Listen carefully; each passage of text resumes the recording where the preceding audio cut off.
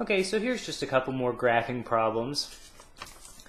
So again, more than anything, just trying to remind you about basic graphs and also about graph shifts. So recall that the function 1 over x, the graph of 1 over x looks something like that. And again, you can always plot points if you forget these graphs. So instead of just 1 over x, we have 1 over x plus 2. So we've replaced the x with x plus 2.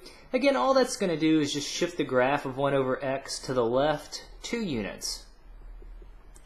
So instead of having a vertical asymptote sitting at the y-axis, it'll now be sitting at x equals 2. And again, that makes sense, right? I mean, if you plug in 2, or excuse me, at x equals negative 2, if you plug in negative 2, it's going to be undefined. And then we'll still just have that same basic shape. And recall that this function also has a horizontal asymptote of the x-axis. You could even plot an extra point. If you plug in x equals 0, that would be the point 1/2. So there's the point 0, 1/2.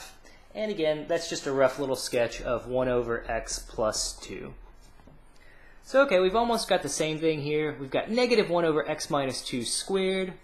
Well, recall that 1 over x squared looks like this.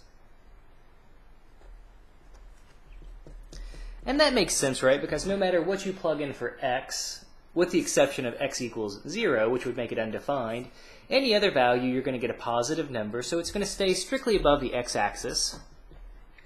Well, a couple things here. If we graph 1 over x minus 2 quantity squared, the minus 2 is going to shift the graph to the right 2 units. But then we have this negative in the numerator, and again, that's going to reflect the graph. It's going to flip it. So that's going to reflect it about the x-axis, right? Because all of those values that were previously positive are now going to be negative. So I think we can do this all in one fell swoop. So we'll move it to the right 2 units.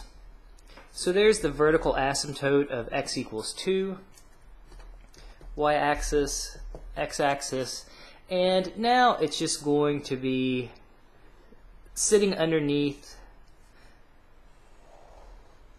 the x-axis. And again, we still have that vertical asymptote. So let's see, if we plug in x equals 0, we would have, I guess we would get negative 1/4. So that would be the point 0, negative 1/4.